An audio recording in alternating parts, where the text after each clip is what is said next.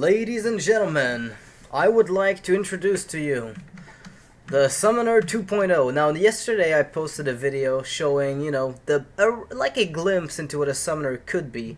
And alongside it, as a Reddit thread, I posted as well, a bunch of items that I wish I could get for this build and how good it would be if I could get 3-piece, of the Zunimasa set with the ring that reduces the amount of pieces you need to complete the set. So my dream build is still not achieved for a summoner character in Diablo 3 Reaper of Souls, but I've come up with something that works kind of well as a gap filler, right? So we're using Tasker and Theo. We found this a little earlier today, so I already had the Mask of Jiran, giving my pets 100% more damage, and we got Tasker and Theo, which doubles their attack speed. Now the interesting thing is, you might be thinking to yourself, oh, it's only plus 100% damage, another on top of that. No, it's actually quadruple damage, because you start with, like, I don't know, baseline, let's say you deal 1 damage. And then you say, oh, you double that, so you deal 2 damage. And then you double the attack speed, so you deal 4 damage, so you went from 1 damage to 4. It's actually like a quadruple amount of damage dealt in a certain amount of time. Now, admittedly, with Tasker and Theo, you do need some specific positioning to get the maximum DPS out of it, but your fetishes seem to be really good as far as AI goes, so they usually get a cooldown reduction like hell. So what we are using is Fetish Army with 3 more dagger-wielding guys, Big Bad Voodoo to increase the attack speed even further, to maximize that, Tribal Rites to reduce the cooldown on Big Bad Voodoo and Fetish Army baseline, Grave Injustice, for cooldown reduction as well, in case we need it on Spirit Walk. It's always useful. Gargantuan I'm putting in, but I'm still not convinced. I really like the guy. He is in there for the time being, but I was thinking of putting in Zombie Dogs at some point in the future. So I am using Plague of Toes, Reign of Toes for the sole purpose of having a fast attack that, yeah, you're looking at the screen, right? You see those things? You see those skeletons? Some of you might recognize them. Some of you might be wondering what the hell is happening. I've got Litany of the Undaunted and its counterpart, the Wailing Host, both of which, when you have them together, spawn skeletons for a certain amount of time, which also DPS fairly high. And the cool thing is that they benefit from the Mask of Jiran. I tested this myself. They deal twice the amount of damage they should do, and they also benefit from Tasker and Theo attacking twice as fast. Right? So we're looking at an amazing synergy here. Not only will we have amazing Fetish Army DPS and, cooldown recovery, because we use a dagger that makes it so for every Fetish hit we get 1 cooldown reduction on Big Bad Voodoo and Fetish Army, but we also get a bunch of skeletons. Now the AI on these skeletons is probably still getting worked on based on my experience, but I want to show you how it works. I mean, yesterday I was farming Master level Rift, and today I can safely say we can complete a Torment 3 Rift with a Summoner build. Like, Tasker and Theo changed everything. Now if we went to Master right now, we would completely dominate that area. It would not even come any close. So we're using Gargantuan with the ability to stun enemies at times. I don't know if it's optimal or even good. So let's pop the little fetishes and the Big Bad Voodoo, and let's start spawning some skeletons with our main attack, and watch as the skeletons attack for 4.6 million damage. I would like to point out that we still have no crushing blows, right? We are farming Torment without crushing. I wouldn't say farming, but we're downing Torment without any crushing blow, 0%. So we are not cheesing our way to killing stuff. Oh my god, so many skellies, this is unreal. Fire Chains, Illusionist, Fire Chains, Jailer. Oh, that is one of the worst possible elite packs we could ever get, ever. I don't think it gets any worse than that for us, because Jailer kills the skeletons. The fetishes are going to be the bulk of our DPS here, so we are hoping that their cooldown comes back fast enough. Good, it is. So let's pop it.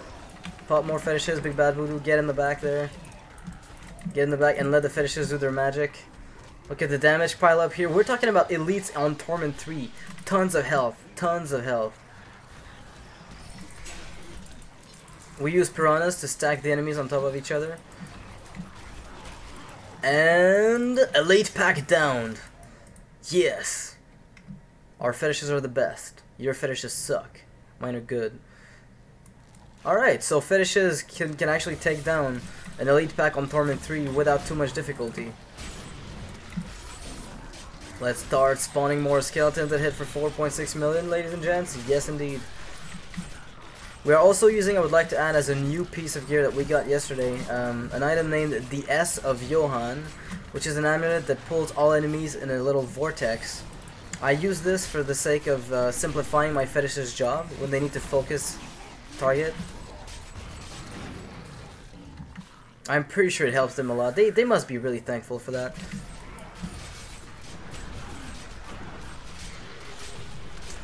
I have engaged a Vampiric Thunderstorm Desecrator Frozen Pulse guy. It's kind of risky, some of these guys, because on hardcore, you know, if I get vortex into fire chain sometimes, shit can hit the fan. But with Big Bad Voodoo and my little fetishes, I feel kind of safe, as you can see there. There we go. Feeling kind of safe indeed. Man, the cooldown reduction of those fetishes is insane. They literally are almost permanent. And with the skeletons that spawn on top of it, beautiful. Get in and fight.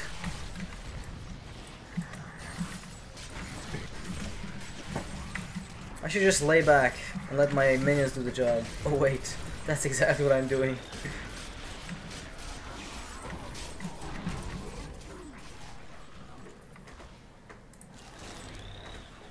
Already 45% of the monsters killed.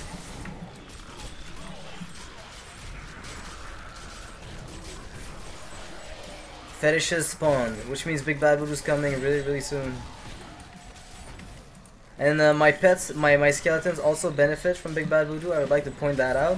Like, how sick is that? Now obviously, this is not an optimized farming build. I mean, the AI on the skeletons is pretty awful, as you'll see once I get in melee range.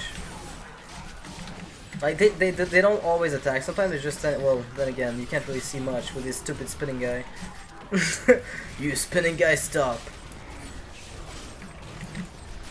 Big Bad Voodoo fetishes, attacking even faster, cooldown reduction. Oh my god, that was a close call. My armor got reduced really low. God damn, I hate that thing. Are these elite packs? No, they're just plagued, right? They're kind of the typical plague dudes. That was high damage intake. I was not prepared. Dude, that plague is annoying as all hell.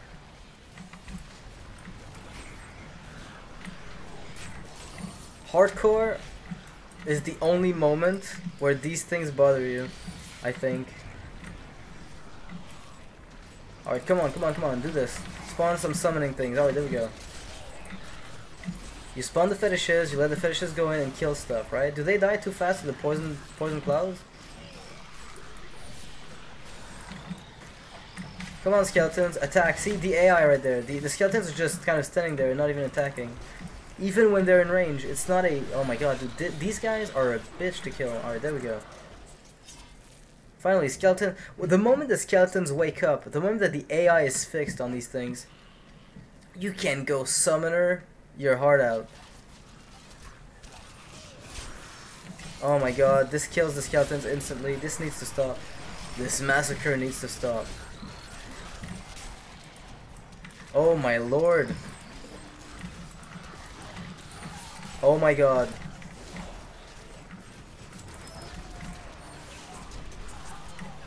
Come on, fetishes, go in there. Do your job. Kill everything. Yeah, is it working? I think it did. Big Bad Voodoo. A game.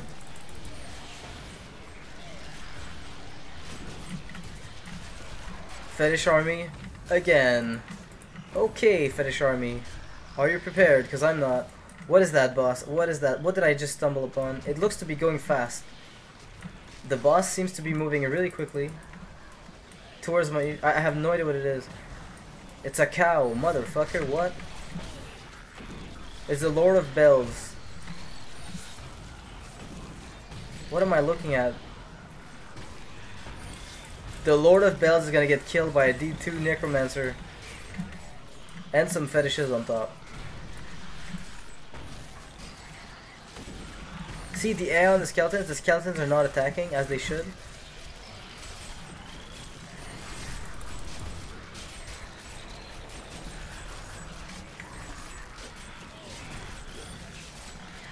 See, the health of these guys is actually of this big boss is actually going down fairly well. It's sitting on a baseline. I would say, based on the damage I'm dealing, 1.7 billion or so health baseline. And once I move the skeletons past them, usually the skeletons kind of wake up at some point. I big bad voodoo them, and they start attacking for 4 million a pop. That is a lot of damage, considering the amount of them that I got. Lord of Bells shall go down. Massive cow. Oh my god, 3 of them? What? Why are there 3 Lords of Bells? What happened? I guess that's more things for my fetishes to hit. Oh my god, it's throwing lightning at me now. Oh my god, it spawned a bunch of minions. What is this? D2 Necromancer, go in. Summoner.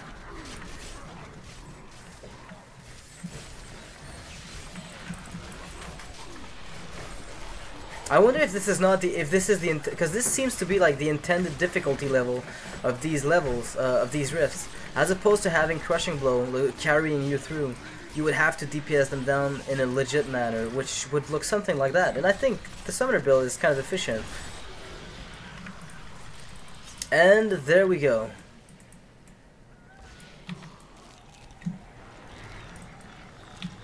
Back to town. Take in the reward, and then call it a day. So Summoner build 2.0. Now you've seen what it can do. Obviously what I want to get is this little thing there, the Ring of Royal Grandeur, which is pretty cool. It reduces the number of items needed for set bonuses by 1. And I also want the Golden Gorget Lyric, which allows me to get 5 to 10 Skeletal Guardians for a long period of time after I get a Massacre bonus. So even if I were to decline, using the Litany of the Undaunted, because, this is available to all classes, so a lot of people might be going for a Summoner build based just on these 2 items. And with the Ring of Royal Grandeur, you can use that with, 3 pieces of the Zunimasa set. You use Zunimasa offhand, the chest piece, the ring. You get 3 pieces with the Ring of Royal Grandeur, and that basically allows you to get a permanent fetish army, right? Fetish army that lasts until it dies, so you're not in a hurry to get the cooldown back, and you can always keep this weapon here to reduce the cooldown in case they die. So you would have a working build there. That would be kind of cool. I think I'd like to test that at some point once I get the Zunimasa's Pox, and maybe replace the skeletons with just a permanent fetish army of 8 little dagger wielding freaks. So until that happens, I'll keep playing this build, see how it works. Let's see what we get from Ulrich. Greater Horadric Cash, probably nothing. Typical run. So until next time, guys, take care of yourselves, and if you're playing Hardcore Diablo 3, don't die. If you're playing Hearthstone, don't miss the Mana Cast on Tuesday. Hopefully, we're going to be able to pull it off. And until next time, have a nice one.